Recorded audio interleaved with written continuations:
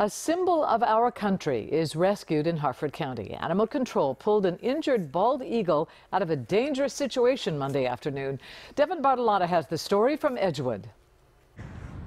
Animal Control was called to this business park on Monday afternoon, but the responding officer didn't know he was about to run into one of our country's most treasured birds.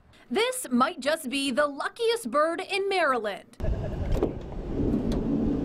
Saved on Monday by Animal Control Officer James Turek, who didn't expect to come face to face with a bald eagle. Started out normal call, came through dispatch for a bird with an injured wing. Did come through as a bald eagle. But soon the Harford County officer found himself and a full-grown bald eagle in this office parking lot.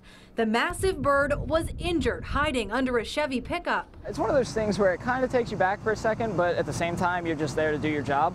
With the help of some heavy-duty, talon-proof gloves, Turek wiggled under the truck as employees watched the action from the windows. And I think everyone was truly concerned about the bald eagle and wanted to make sure he was okay. Stressed and with minor injuries, it's now recovering at the Phoenix Wildlife Rescue in Baltimore County.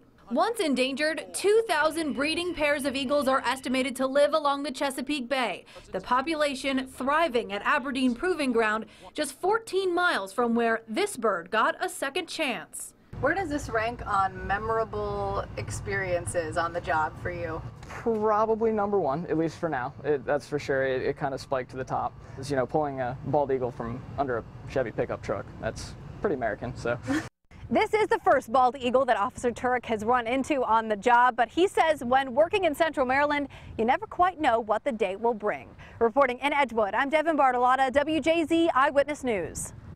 And this is the second injured eagle Harford County's Animal Control has rescued since becoming part of the sheriff's office. You know, they were so almost nearly extinct there for a while, and there's plenty of them around now, which is a great. 2,000 breeding pairs. Absolutely. Fabulous.